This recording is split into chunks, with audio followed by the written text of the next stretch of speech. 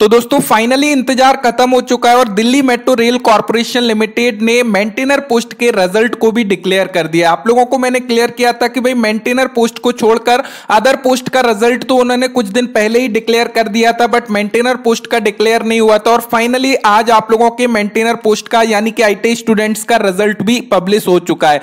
यहां पर dear friend मैं बात कर रहा हूं, यदि एडवर्टाइजमेंट नंबर की बात करें DMRC अपॉन HR अपॉन 2019, ये आप लोगों का एडवर्टाइजमेंट नंबर है। यहां पर आप रिजल्ट की बात करें, पोस्ट कोड की बात करें तो यहां पर देखिए 16 एंड 18 नंबर पर आप लोगों को मिल जाएगा। यहां पर RNE 16, RNE 18, RNE 16 की बात करें, maintainer electrician regular CBT result. And यहां पर आप देख सकते हो मेडिकल एग्जामिनेशन के लिए उन्होंने सारा कुछ इंफॉर्मेशन दिया है। एंड मेंटेनर फिटर के लिए यहां पर मेडिकल एग्जामिनेशन के लिए आप लोगों को इंफॉर्मेशन दिया है। क्लियर करना चाहूंगा यहां पर आप लोगों का second stage only medical examination होता है, देन आप लोगों का फाइनली ज्वाइनिंग होगा। यहां पर आप लोगों का स्किल टेस्ट नहीं होता है, ये सबसे अच्छा बात है। तो यहां पर हम थोड़े से डिटेल्स में डिस्कस कर लेते हैं जिससे आप लोगों को थोड़ा सा क्लियर हो सके, हम थोड़े से इसको समझ लेते हैं। यहां पर आप देख सकते हो Delhi metro rail corporation limited, यहां पर आप लोगों को लोगो मिल जाता है। भारत सरकार एवं NCT दिल्ली सरकार का एक संयुक्त उपकरण है यहां पर।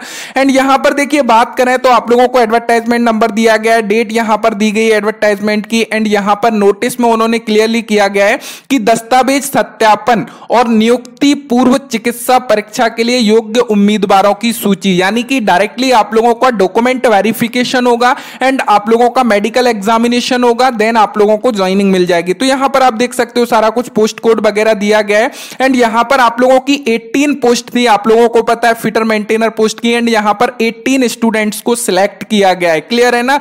तो फिक्स उतने ही स्टूडेंट्स आप लोगों के सिलेक्टेड हैं। यहां पर कट ऑफ मार्क्स की यदि हम बात करें डियर फ्रेंड, तो यहां पर out of 100 cut off marks दिए गए हैं। इसके बारे में आप लोगों को क्लियर होने चाहिए। आप लोगों का क्वेश्चन पेपर तो 120 का था, बट आउट ऑफ 100 दिया गया। परसेंटेज में यहां पर मार्क्स आप लोगों को दिए गए हैं। जस्ट UR कैटेगरी की बात करें 66.433 आप लोगों का कट ऑफ है। EWS कैटेगरी की बात करें 65.050 and ex serviceman UR category की बात करें 45.1 मार्क्स आप लोगों का कट ऑफ है। आप लोगों को क्लियर होने चाहिए अदर पोस्ट की कोई भी वैकेंसीज नहीं थी, तो आप लोगों को मैंने क्लियर किया था जो भी अदर पोस्ट से बिलोंग करते हैं लाइक OBC SC ST उन लोगों को UR कैटेगरी में ही फॉर्म को फिल करना था, तो उन्होंने फिल किया ही होगा डेफिनेटली, और वो कट ऑफ में आते हैं तो आप लोगों का सिलेक्शन भी हुआ होगा। तो फटाफट से एक रिक्वेस्ट है मेरी, सभी स्टूडेंट्स फटाक से यहां पर कमेंट करके जरूर बताइएगा किस किस का सिलेक्शन हुआ है जो स्पेशल टेक्नो से जुड़े हुए हैं। एंड मैंने कोर्सेज भी आप लोगों को प्रोवाइड कराया था स्पेशल टेक्नो ऑनलाइन कोचिंग के माध्यम से। टेस्ट सीरीज आप लोगों को प्रोवाइड कराई थी, बहुत सारे क्वेश्चन टेस्ट सीरीज से सेम टू सेम मैच किए थे, यानी कि 50+ question as it is match किए थे।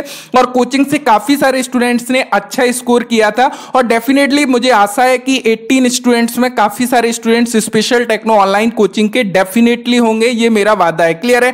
तो फटाक से कमेंट कर दीजिएगा डियर फ्रेंड। एंड यहां पर सारी इंफॉर्मेशन आप लोगों को दी गई है कि भाई क्या क्या इंफॉर्मेशन है, हम थोड़ा सा उसके बारे में भी हम देख लेते हैं क्या आवश्यक है। यहां पर देखिए क्लियर बोला है कि अभ्यर्थियों के स्कोर कार्ड एवं रिस्पॉन्स सीट जल्द ही DMRC की वेबसाइट पर अवेलेबल हो जाएगी, तो वहां से डाउनलोड कर लीजिएगा।